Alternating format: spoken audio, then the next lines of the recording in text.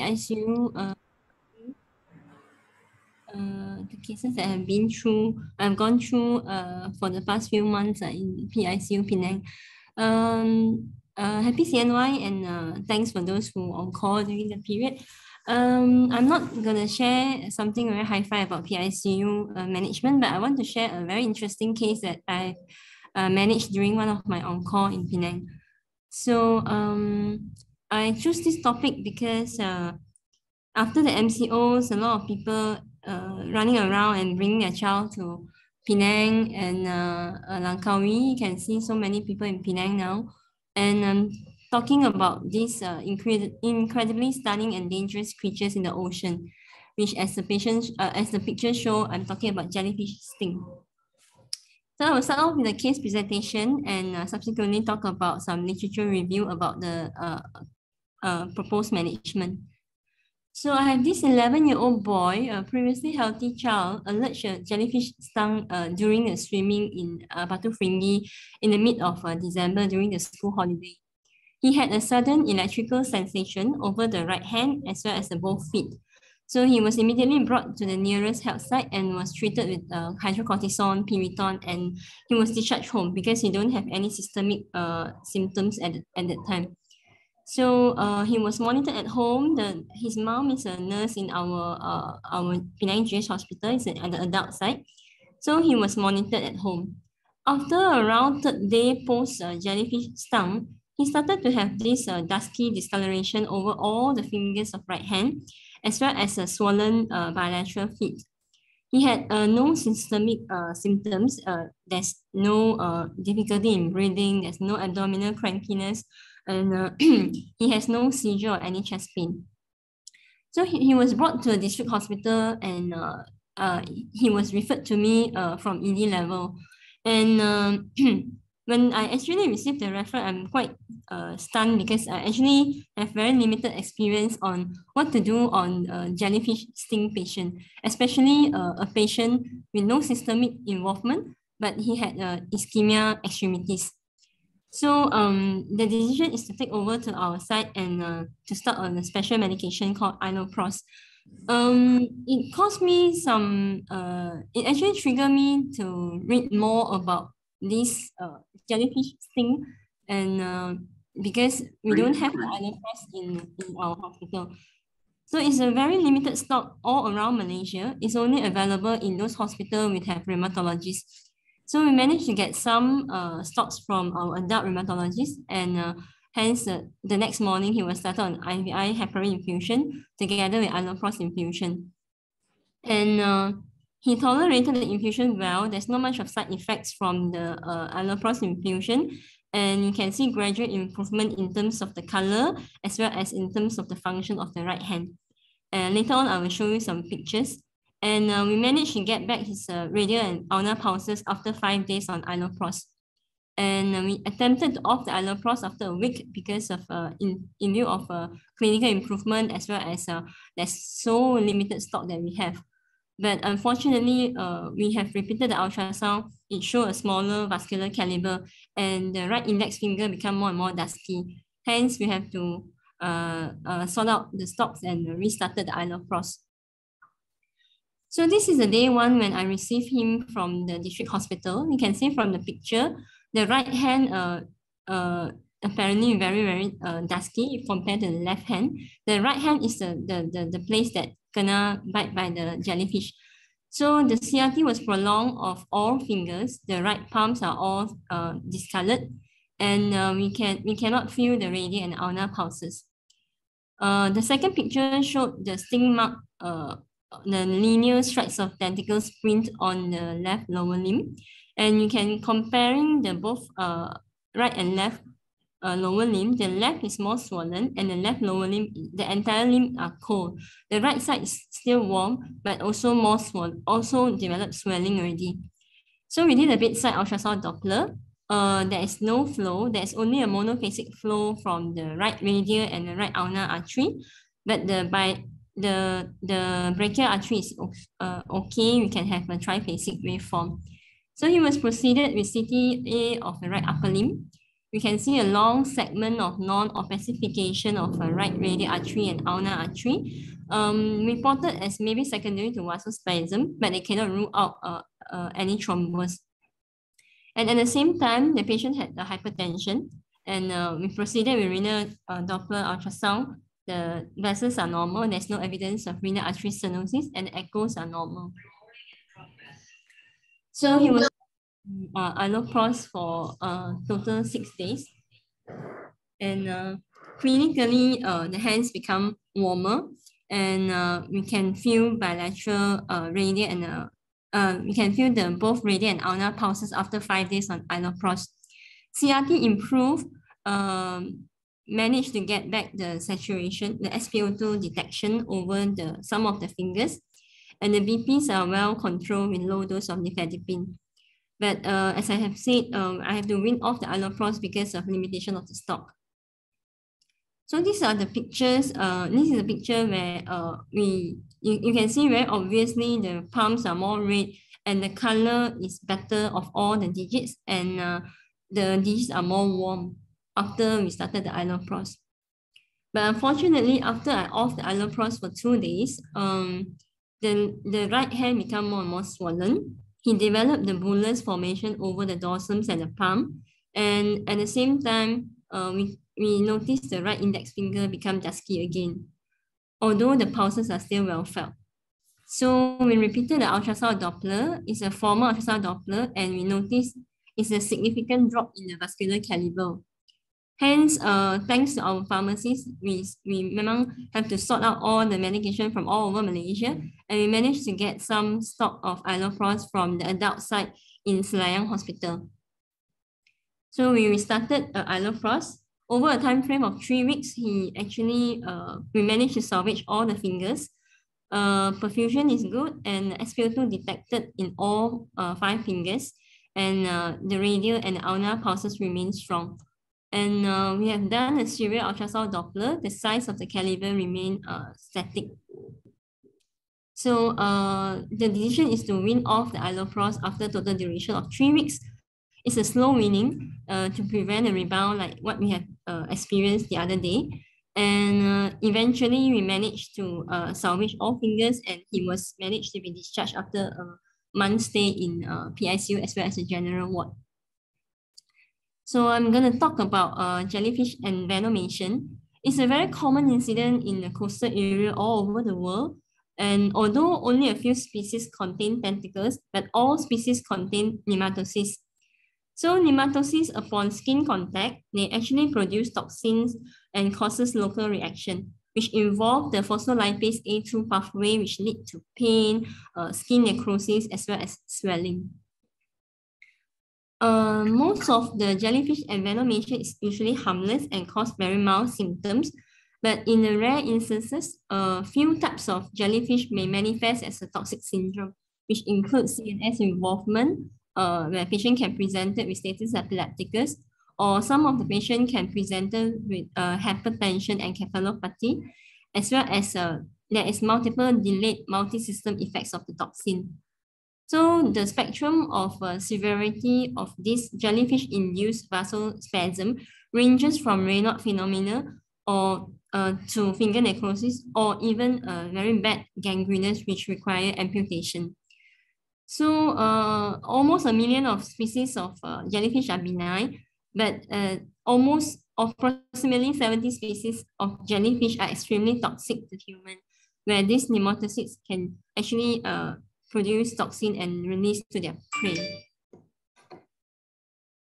So how it releases the venom? Jellyfish has this stinging mechanism in the form of venom-containing nematocyte. So the tentacles that you've seen, there's multiple small nematocysts inside, which can discharge multiple factors, whether it's a dermatonecrotic factor, neurotoxic factor, hemolytic factor, or even a cardiotoxic factor. So once they sting, they will actually trigger a tubules which they penetrate our skin surface, and when it anchor, it will then release the venom. There are many types of jellyfish, but basically Huh? So basically, these jellyfish are divided into two main broad types, whether it's multi-tentacled or single-tentacled. So the multi-tentacled type of jellyfish, they will cause very severe immediate pain upon contact, but very uncommonly, they cause muscle pain or back pain. The general systemic effect will cause either arrhythmia or cardiorespiratory arrest. In the other hand, single tentacled box jellyfish, they cause very mild pain. So sometimes they become unnoticed whether the wound is very small or the pain is very minimal. But the delayed symptoms are very life-threatening because they can cause cardiac arrhythmia, arterial pulmonary hypertension, as well as pulmonary edema.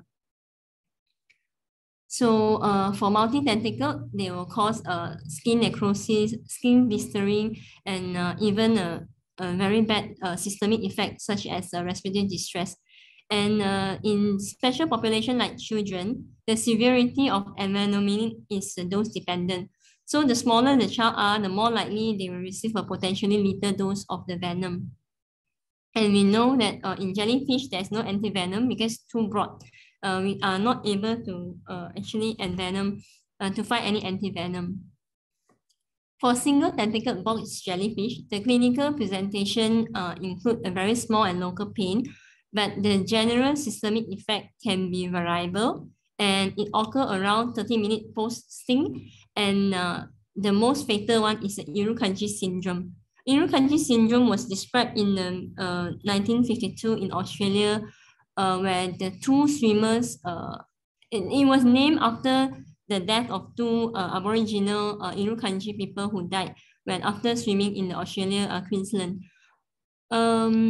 It was found that during the cardiac autopsy, there's a very bad, severe cardiac necrosis, cardiac muscle necrosis, and hence it was named as Irukandji syndrome.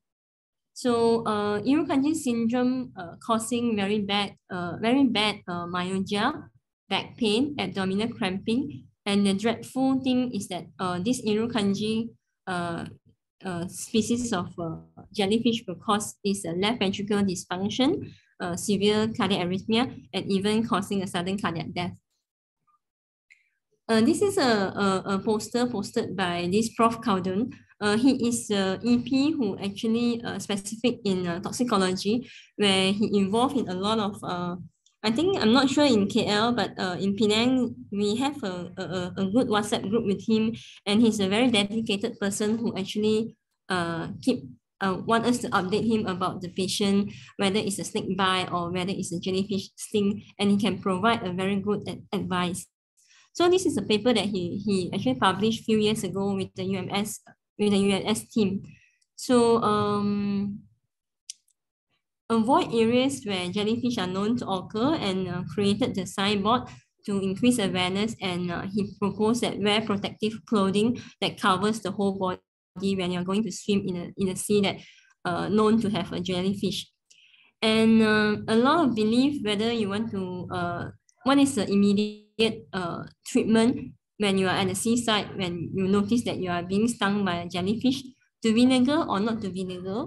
Of course, a lot of experts' opinions saying that vinegar is good because due to its acetic acid content, it can help to neutralize and also inhibit the stinging cell discharges. But bear in mind, there are not every species of box jellyfish responded to vinegar. For instance, if you are actually stung by this blue bottle jellyfish, it can actually stimulate the discharges and cause more pain. So in terms of if you are actually being stung by this blue bottle jellyfish, so better not use the vinegar, but instead you can rinse with the seawater and then remove the microscopic stinging cells.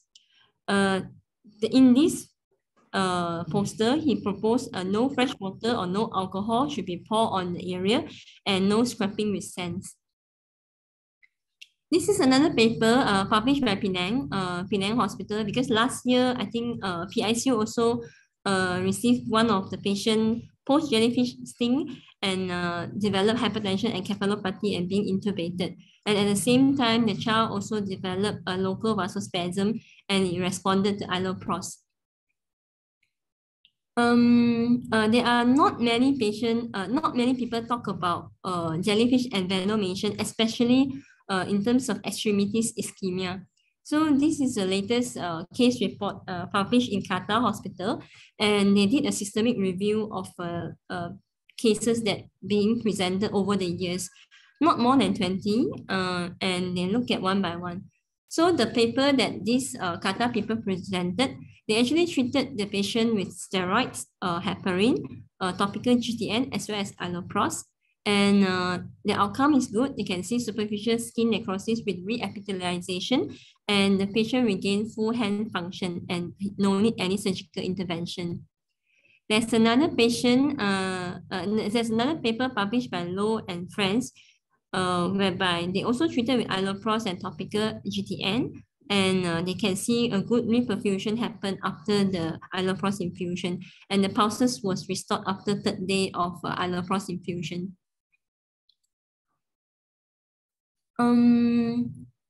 The fifth paper is by Chung, was talking about the forehand and arms necrosis, extremities necrosis, whereby they only started the patient on heparin, and the outcome is not good. There is permanent skin discoloration, and the patient needs fasciotomy. And few more papers also talking about treatment only with heparin infusion, whereby all the patient needed fasciotomy or surgical debridement. Back in year 1988, Williamson actually presented a paper talking about severe articular rash and shock together with upper limbs and lower limb ischemia.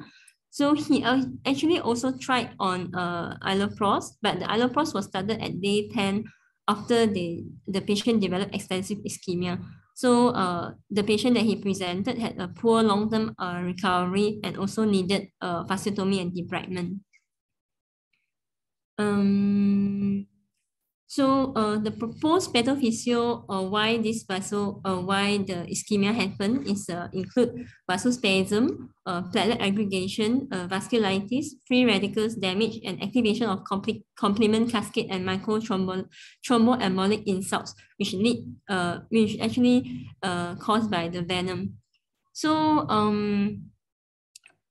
we want to get a satisfactory outcome in this very rare but potentially very debilitating presentation. Require evidence-based and algorithmic approach with all the inputs from EP level to toxicologists and to the surgeon. But it's very clear that from this literature review, there is no absolutely consensus exists among the cases, and we are not sure how best to manage this kind of presentation. And of course, we need more studies to propose an algorithmic approach to this kind of patient. So a little bit of alloprost. Alloprost is a synthetic analog of prostaglandin 2. It's a potent but very short-life medication, mainly produced in vascular endothelium. So they have alloprost have a vasodilatory effect and has been used by the vascular surgeon for more than 20 years. And also used by our cardio colleague as an inhalation alloprost for those patients with pulmonary hypertension. Apart from a potent but short-lived vasodilatory effect, alloprost also inhibits the platelet aggregation and improves the abnormal vascular reactivity. Common side effect is vasodilatation effect, like flushing, coughing, as well as a very severe hypotension. So what we practice in Penang, if you have a jellyfish-induced severe digital ischemia, you can try on IV alloprost infusion, where the recommended dose was adjusted according to patient tolerance. You can start slow by 0.5 nanogram per kilo per minute over a 3 hours of time, and then you slowly increase to 1, then 1.5, followed by maximum dose of 2. And this is on the day 1. Then the second day, you can, if there's not much of complication that you experience on the first day, the next day you can start off with 2. And depending on the progress of the patient, if there's improvement after a week, and you can see improvement in terms of the pulses and the ultrasound Doppler findings, and you can slowly titrate off and weaning over another 1 week time. So after this patient incident, we had actually reported the case to Jabatan Perikanan Pulau Pinang, and they actually take a very serious action. They put up a signboard in the Penang Batu Ferringhi there, and they actually go to the Batu Ferringhi and caught a lot of jellyfish. These are the pictures taken by them during the action the other day. So this is the patient's photo before he was discharged. All the swellings are gone. All the digits are salvaged. You can see the index fingers are still dusky, but then the necrosis tissue actually is already like separated. It's peeling off from the skin, and we can see actually beneath there is a re-epithelialization happening. So we are very hopeful whether we can actually see more new skin coming, and we are going to see him back in a week after Chinese New Year leave. And any question from the floor? Thanks a lot, Ling. Yeah, it's a very fantastic presentation because I had not encountered one patient before. Any questions? Can I open the floor?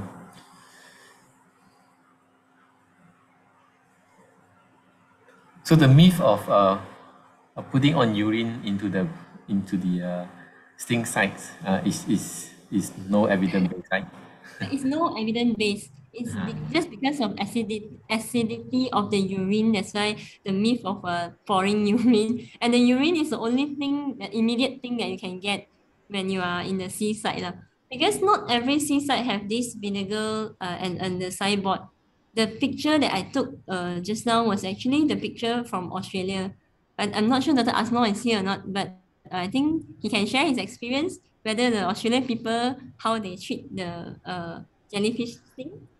Hello, I'm here. Yes, there's a lot of um, every beach in Australia has this surf life saving club, and they always have this vinegar available.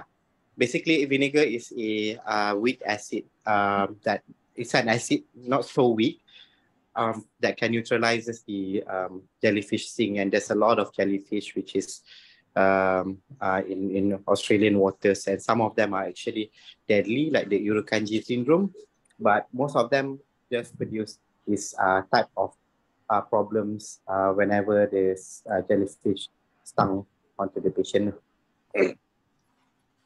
But why they say do not rub? Because the tentacles are usually the jellyfish will leave the tentacles like pods of this venoms in. So when you rub the small pods into the skin, more venom will come out. So you don't rub, you just pour and wash so that the venomous pods just wash up from the skin. But if you rub it on, so you will promote more pods to be injecting more venom into the skin. Okay. So you just pour the vinegar and leave it there, and then go to medical attention. Yeah. And get medical attention. Do not rub. Okay. So what would they do in ED? They go and plug. Is it plug out one by one? If they can see the thing, they will plug it one by one. Yes. In ED, but I haven't encountered anything in ED. But the what is the advice is they will plug it out if they can see. How about hot water? Hot water, that one I'm not sure, but it doesn't no advice on that, Dr. Cho. Okay. Hot water is only for this blue bottle specific species of jellyfish. Because the blue bottle is a very big kind of species, whereas the Irukanji is a very tiny species that normally its belly can be seen. I see. All right. So no urine. Okay. But urine do any harm or not?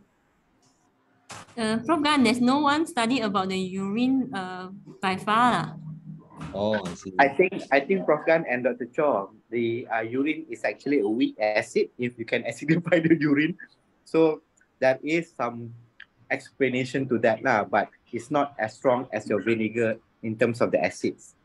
Okay. Yeah. So when there's no vinegar, then probably that's the best you can use, eh? You can try lah. There's no Acid and warm. probably. So in Australia, do you come across a very bad uh, jellyfish thing? And then what do they do? No, I haven't come across any bad jellyfish thing in Australia when I was there, when I was working in the Piku. But there is an interesting case of paralyzing tick, toxic, a girl who was like 6 or 7 years old, suddenly presented with acute paralysis, can't breathe, so need to be intubated, and it turned out to be from a paralytic tick. Okay, thanks. So Liling, beside allopros, any other medication that can be used? Because since you're saying that allopros is quite difficult to get, can like prostaglandin, either prostaglandin or labetalol, which is a vasodilator, or sodium nitroprusside can be used for this type of illnesses? So far, none of the medication that you mentioned are used so far lah. Nobody have tried that before. But GTN is another method lah that had been used to actually improve the circulation. And GTN patch is actually easily available. Yeah, because since that I think that your patient also have hypertension, right? As you mentioned, hypertension and vasoconstricted. So whether sort of like beta blocker, have you come across any study on that? Like beta No. blocker? Yeah. No one had used beta blocker so far. Some patient, one of the paper talking about intra-arterial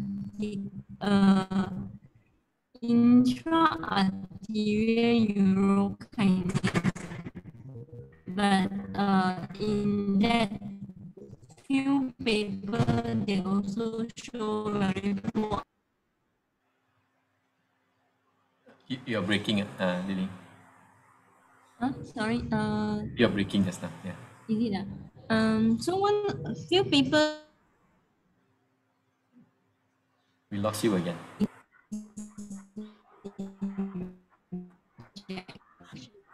We lost you, Lily.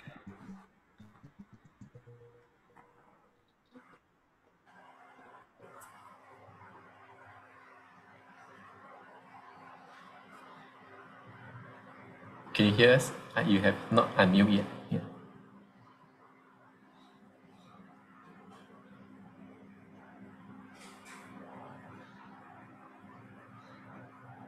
Lily? Anyone else have experience with this the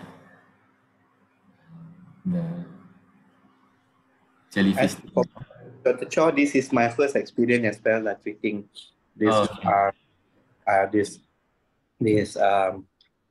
severe Raynaud's phenomenon post jellyfish sting, because I haven't come across Raynaud's phenomenon post jellyfish sting. It's new to me, and the treatment modalities that they instituted in Penang was also new. So I haven't used allopros at all before, and you see it's working. Even you can see the effect not immediately, but a few hours after we started the allopros. But I think in the earlier part of the management, because we're not sure how long and what's the maximum dose that we have to go up. So that's why the allopros was stopped in the for a few hours and then restarted back again. Okay. But eventually the patient did regain full function of the limbs. Okay. So does it need to go through a central line, the allopros, or peripheral line will do? No, we did a peripheral line.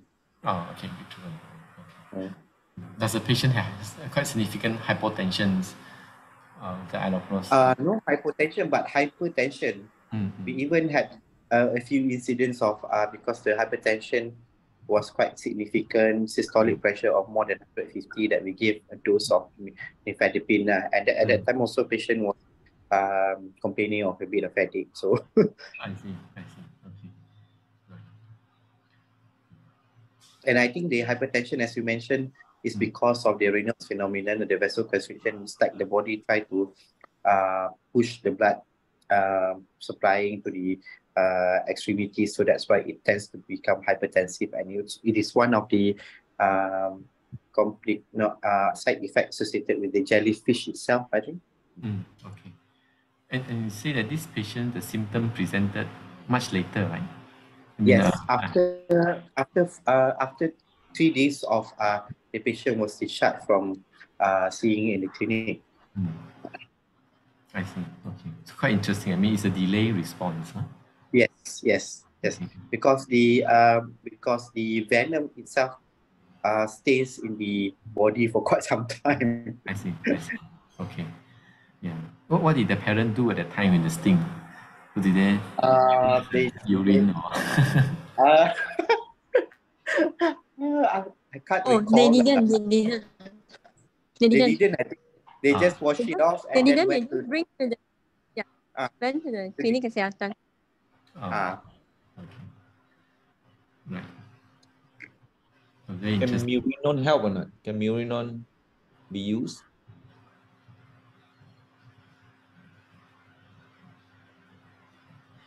No paper also, Prof. Gan, about Mirinon. Oh, okay.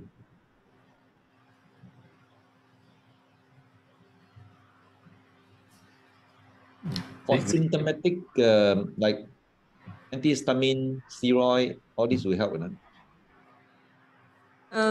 It's for immediate reaction, but for the vasospasm part, it won't help. Oh,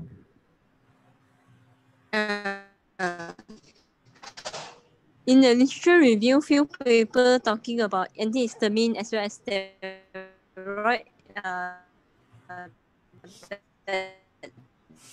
There's no. Lilin, can you unmute yourself? Yeah. Huh? Yeah. Just now you did not unmute yourself. Yeah, we lost you just now. I mean, Mirinon, there's no study, and then even some of the paper talking about intra-arterial urokinase are also no promising outcome.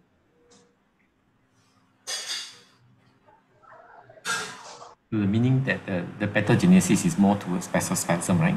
The local Yes, vasospasm. local vasospasm. Yeah.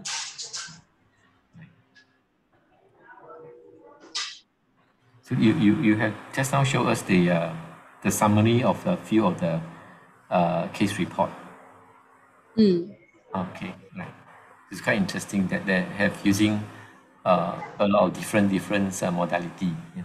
And Because we don't have a specific like guideline or specific algorithmic approach what to do when you're having this kind of patient.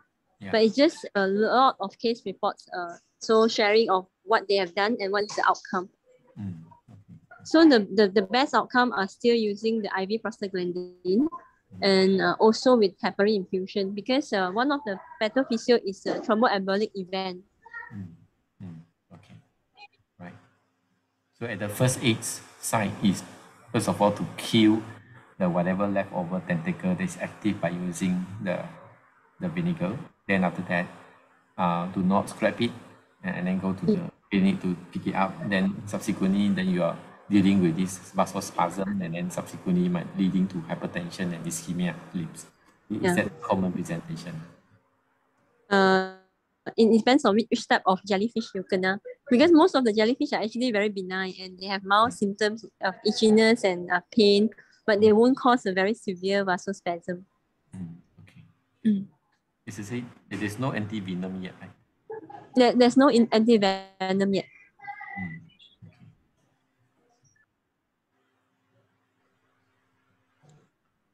From my reading, Dr. Cho, it's difficult to get an to synthesize an antivenom for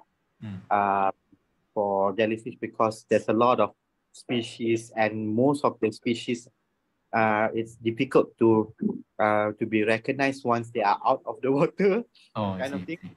But Okay. blue bottles are common, but there are a lot of other stinging jellyfish that is available. But the thing is that too many species. That's why the production or the synthesis of the antivenom is quite difficult. I see. Okay. Okay. Right. Good. So the one that in for your patient is which species in Penang one? We are not sure. Okay. Yeah, We we are also not don't know. But there are more and more cases because Penang beach are more and more polluted. Oh, I see. I see. Okay.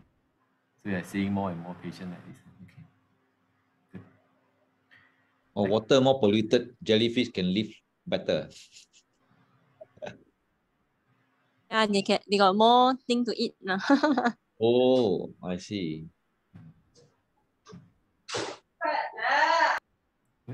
So Prof Khan, if you look at the jellyfish biological evolution, not biological evolution, but the life cycle of jellyfish, it's quite interesting because it started off with like a polyp, and then the polyp just there is trigger that releases the jellyfish from its polyp, and then it becomes a single jellyfish. That trigger, they say, is because of the polluted water. Dia ada asexual dengan sexual punya cycle. Initially, they become polyp, like almost like your sea anemone ataupun your apa tu corals, and then it detaches off from the coral and becomes a jellyfish. So kalau water is clear and pristine, it becomes like coral ataupun sea anemone lah. It doesn't go off and float into the water. But then if your water polluted, it triggers off that them to release, and then they become like individual jellyfish. So this jellyfish, will they clean up all this polluted stuff in the sea? Dia makan all those plankton and fish lah. Dia macam filter kan. But some of the fish are actually carnivorous as well. Dia makan ikan besar juga. So it depends. Okay. Interesting. Good. Yeah, it's very interesting case. Yeah, thanks a lot, Lilin. Lilin, can you later on share your slide and also the article that you have read through? Yeah, because it's a thing that we seldom encounter. Yeah. Okay, sure. Maybe from Ghana, your Selangor Sea also polluted. You have No lah, I think Penang those very dirty one like Morib tak ada lah. I don't see jellyfish there. But you go to Tioman, go to Rerang, I think Rerang Tau. Yeah. Rendang, huh? Yeah, I think they do have lah jellyfish. Yeah, Langkawi lah. Next time for Hasliani, preference for Hasliani. Oh, Haslani got experience not? Where's Haslani? I don't know. Got. Yeah, Shani, what's your experience? No, I never encountered a jellyfish like admitted. But previously, I think during my housemanship in attachment in Langkawi, I did saw a patient came with this but very mild symptom because of the jellyfish. The foreigners came to ED because of the jellyfish, but they have been discharged as an operation only because of the mild symptom. I don't know what happened later on.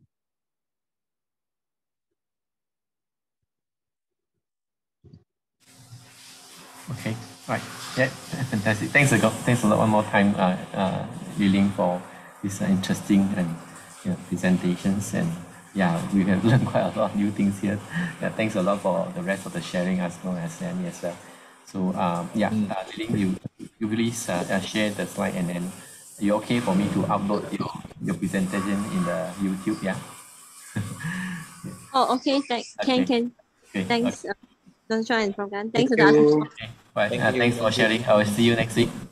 Okay, thank you. Okay, bye. Bye. Bye. Mm.